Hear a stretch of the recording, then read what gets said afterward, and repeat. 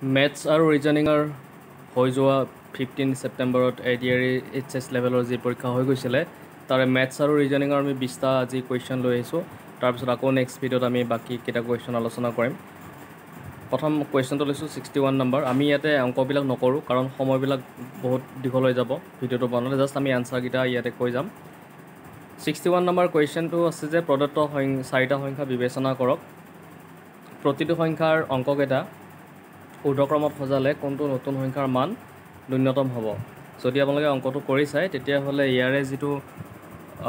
option number এ আছে option number A number 3 to 9 to 1 যেটো number 3 দিছে 9 to 1 আৰু অপশ্যন নম্বৰ এ এইটো হ'ব ইয়াৰে শুদ্ধ উত্তৰ তাৰপিছত যদি আমি চাওঁ question number 2 find the odd one out ইয়াৰ পৰা অডটো আউট কৰিব দিছে স্পেৰ' ক্ৰ' বেট পিকক এনেকৈ আছে অপশ্যনকেইটা যদি আপোনালোকে ইয়াতে চাই বেটটো মেমেল হয় গতিকে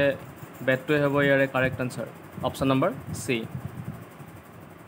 কুৱেশ্যন নম্বৰ 63 চাব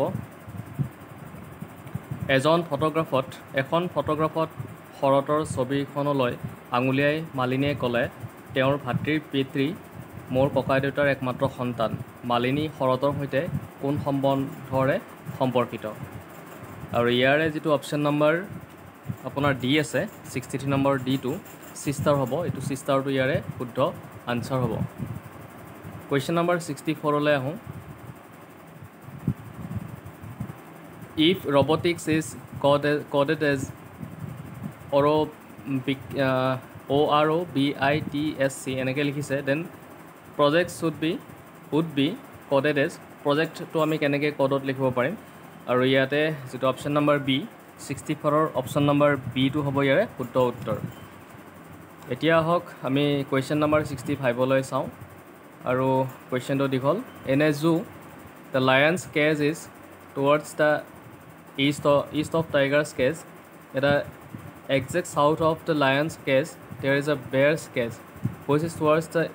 east of cheetah's cage in which direction is the tiger's cage from the cheetah's cage directional question আহিছিলে এইটো আৰু এইটো 65 হৰ আপোনালোকৰ যেটো অপশ্যন বি আছে বি অপশ্যনটো ইয়াতে শুদ্ধ হ'ব নৰ্থ ৱেষ্ট তাৰপিছত আহক কুৱেশ্যন নম্বৰ 66লৈ 66লৈ আহিছোঁ ইয়াতে দিছে যে ৰাজপথত 12 কিলোমিটাৰ দূৰত্বৰ গন্তব্য স্থান 15 মিনিটত গৈ পাবলৈ এখন মটৰ গাড়ী কিমান বেগত যাত্ৰা কৰিব লাগিব এইটো কৰি চালে আপোনালোকৰ আনচাৰটো 48 ওলাব অপশ্যন নম্বৰ চি যিটো আছে এইটো শুদ্ধ উত্তৰ হ'ব ইয়াতে দূৰত্বৰ এটা সূত্ৰ আছিলে স্পীডৰ এটা সূত্ৰ আছিলে সেইটো ফৰ্মুলাত কৰি চালে পাই যাব আমি ইয়াতে অংকবিলাক নকৰোঁ কাৰণ ভিডিঅ'টো বহুত দীঘল হৈ যাব ইমান ভিডিঅ' দীঘল মানে হ'লে আমনি পোৱা যায় সেইকাৰণে আমি জাষ্ট আনচাৰকেইটা কৈ গৈছোঁ কুৱেশ্যন নম্বৰ আমি এতিয়া 67লৈ আহিছোঁ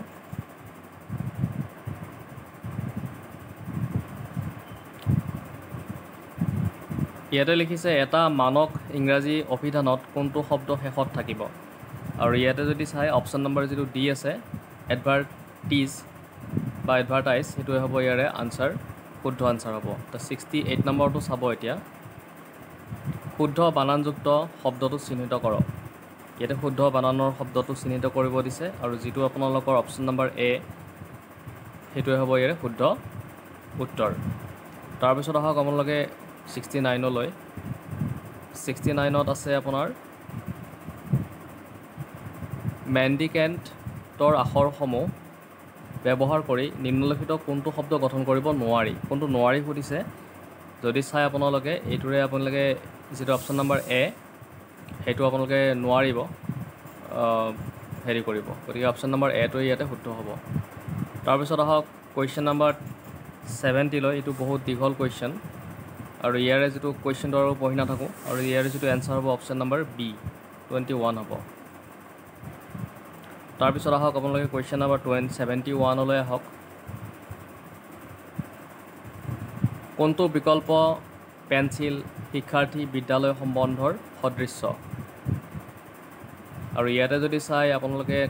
মানে অপশ্যন নম্বৰ চিটো কলম লেখক কিতাপ এইটো হ'ব ইয়াৰে শুদ্ধ আনচাৰ তাৰপিছত আহক 72লৈ যদি rare equal to 42 tier 44 and dear 28 তেন্তে নিম্নলিখিত কোনটো যোৰ অশুদ্ধ ইয়াতে অশুদ্ধ সুধিছে আৰু অশুদ্ধটো হ'ব আপোনালোকৰ 72 নম্বৰৰ বি নম্বৰ অপশ্যনটো শুদ্ধ হ'ব কাৰণ ইয়াতে অশুদ্ধ সুধিছে আৰু যিটো ভুল আছিলে সেইটোৱে ইয়াতে শুদ্ধ হৈ যাব অপশ্যনটো তাৰপিছত আহক 73 নম্বৰলৈ 73 নম্বৰত কি দিছে চাওঁ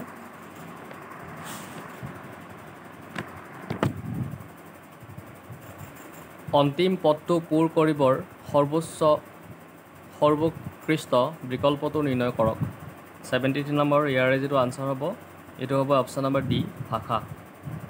বৃত্ত জ্যামিতি কবিতাৰ লগত ভাষা সম্পৰ্কিত হৈ থাকিব তাৰপিছত আহিলে 74 নম্বৰটো শিশু টীকাকৰণৰ সদৃশ্য সম্বন্ধযুক্ত যোৰাটো চিহ্নিত কৰক ইয়াতে যদি চাই আপোনালোকে শিশু টীকাকৰণক সুধিছে এইটো অকণমান কনফিউজন হৈ থকাৰ নিচিনা হৈছে 74 তথাপিতো ইয়াতে চি নম্বৰ যিটো আছে উদ্ভিদ কীটনাশক এইটো হ'ব লাগে তথাপিতো আপোনালোকৰ কি মতামত থাকে কমেণ্টত জনাব 75 নম্বৰটো চাব নিম্নলিখিত কোনটো শব্দ প্ৰদত্ত বাক্যটোত সাপ নাখায় আৰু ইয়াৰে যিটো আপোনাৰ অপশ্যন নম্বৰ ডি মৃদু আছে মৃদুটোৱে হ'ব ইয়াৰে শুদ্ধ উত্তৰ তাৰপিছত কাৰণ দেখিছে ধ্বংসাত্মক প্ৰাণঘাতী মাৰাত্মক এইবিলাক হৈছে এটা ডেঞ্জাৰাছ ৱৰ্ড মানে একদম আৰু মৃদুটো হৈছে ছফ্ট আৰু গতিকে ইয়াতে মৃদুটোৱে ইয়াতে শুদ্ধ উত্তৰ হৈ যাব তাৰপিছত 76 নম্বৰটো চাওক মানক ইংৰাজী অভিধান অনুসৰি প্ৰদত্ত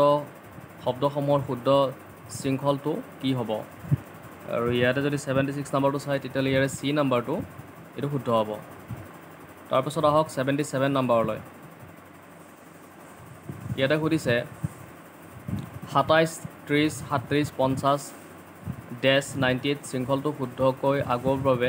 উপযুক্ত সংখ্যাটো নিৰ্বাচন কৰক আৰু ইয়াতে যদি চাই 77 নম্বৰৰ এ অপশ্যনটো 69 এইটো শুদ্ধ হ'ব তাৰপিছত আহক 78লৈ পল্লৱীয়ে দাবী কৰে যে তাই জোখতকৈ ওখ কিন্তু পল্লৱীতকৈ ওখ স্মিতাই জানে যে পল্লৱীৰ উক্তি ভুল এওঁলোকৰ উচ্চতা সম্পৰ্কিত নিম্নলিখিত কোনটো হ'ব পাৰে তো 78ৰ যিটো এ নম্বৰ অপশ্যন আছে পল্লৱী নিশ্চয়কৈ জ্যোতিতকৈ চাপৰ এইটোৱে হ'ব তাৰপিছত আহিলে আপোনাৰ 79টো কি দিছে চাওঁ কলেজৰ এক অনুষ্ঠানত ৰমলাই এজন অভিনেতাৰ আঙুলিয়াই ক'লে তেওঁ মোৰ শাহু আইৰ একমাত্ৰ সন্তানৰ ভাগিন ৰমলাৰ সৈতে অভিনেতাজনৰ সম্বন্ধ কি হ'ব পাৰে তো 79ৰ যিটো ডি অপশ্যন আছে ননতটো হ'ব ইয়াৰে